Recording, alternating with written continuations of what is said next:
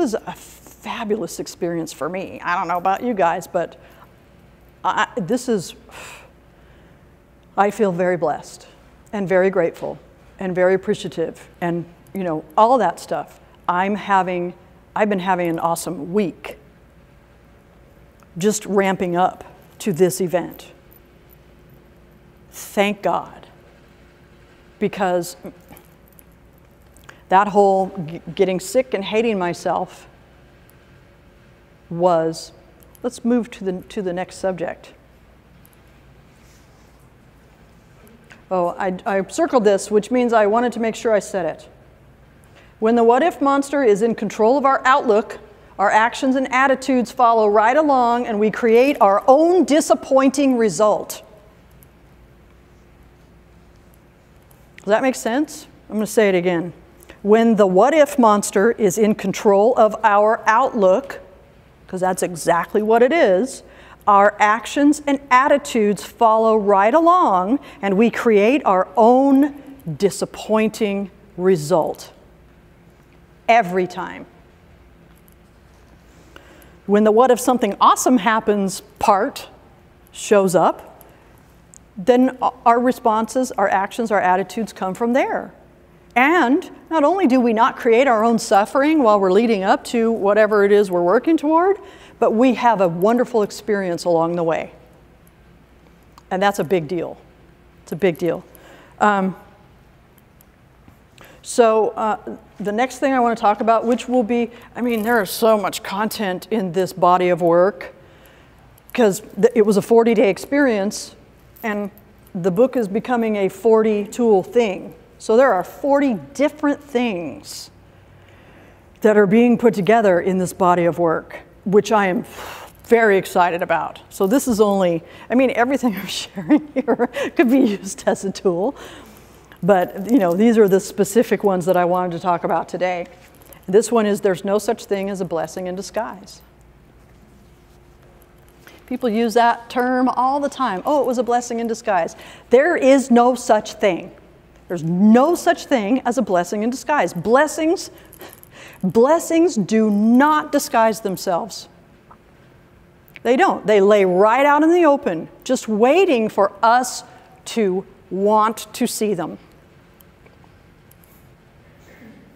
That's how it works. There's no such thing as a blessing in disguise. Let me share a couple of examples. I'm a writer. I write books. Actually, I write lots of stuff, but I write books.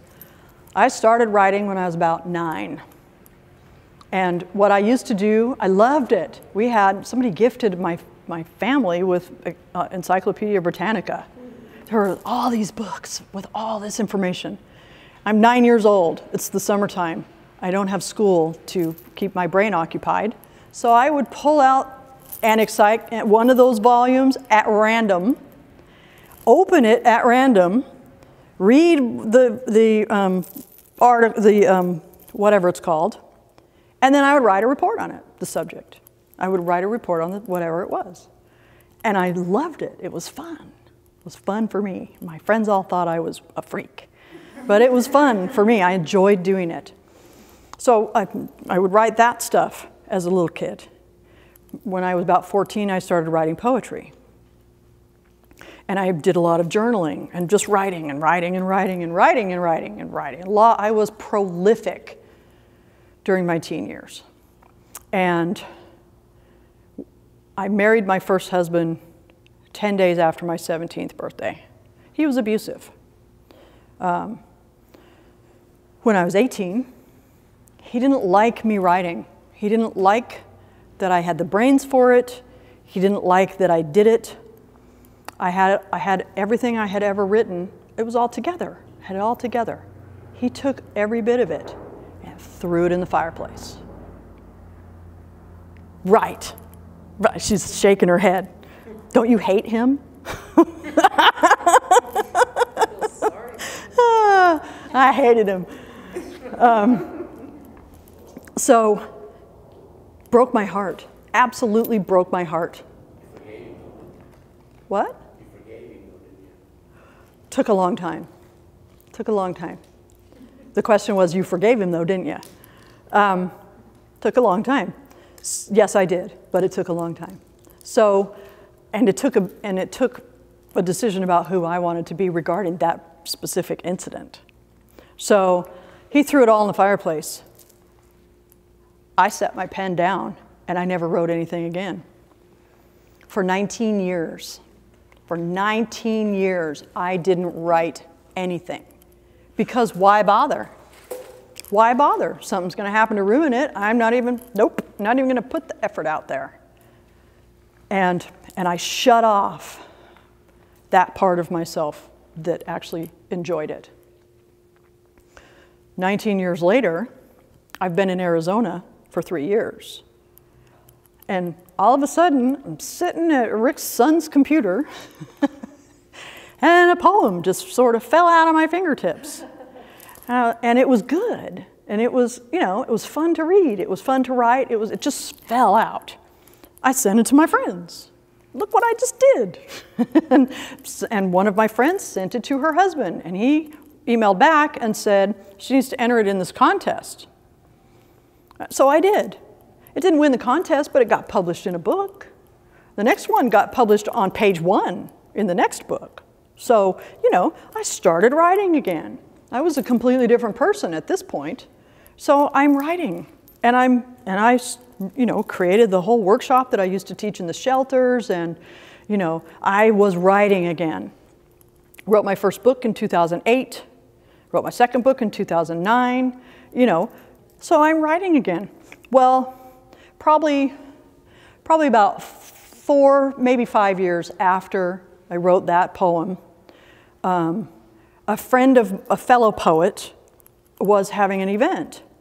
He was teaching a class, and he asked me to come and support him because his poetry could have been mine. We had the same writing style. We used the same words. It was amazing.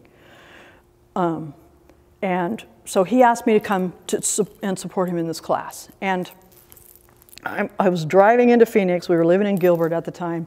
I was driving into Phoenix, and I was thinking, they're going to ask me, because they always do, they're going to ask me when I started writing. I don't want to tell that story anymore. I don't want to, you know, because the whole point of telling the story before that was, don't you hate him? Don't you, I'm such a victim. Don't you hate him for making me his victim by doing that? Well, at this point, I had been saying to people for 6 or 8 months, there's no such thing as a blessing in disguise. So here I am driving into Phoenix, and that thought occurs to me. I've been telling people for months that there's no such thing as a blessing in disguise. If I was going to look for the blessing in this, what would I see? Immediately, the answer came. Immediately, the answer came. See, the stuff that I had written up to that point was all about what a victim I was. It was all about how bad my life was and how abused I was, and, you know, love is blind, so I don't see all the things that he's doing to me, kind of stuff. That was all I wrote. The journaling was all about how unhappy I was. He did a burning ceremony for me. I did you know, hello, it's a blessing. So the thing about writing is, when you're having a victim episode, and then you write it down, you give it more power. And the more you write about it, the more power you give it. And the more you hang on to it, the more you're not letting it go. And it festers. It festers in your energy.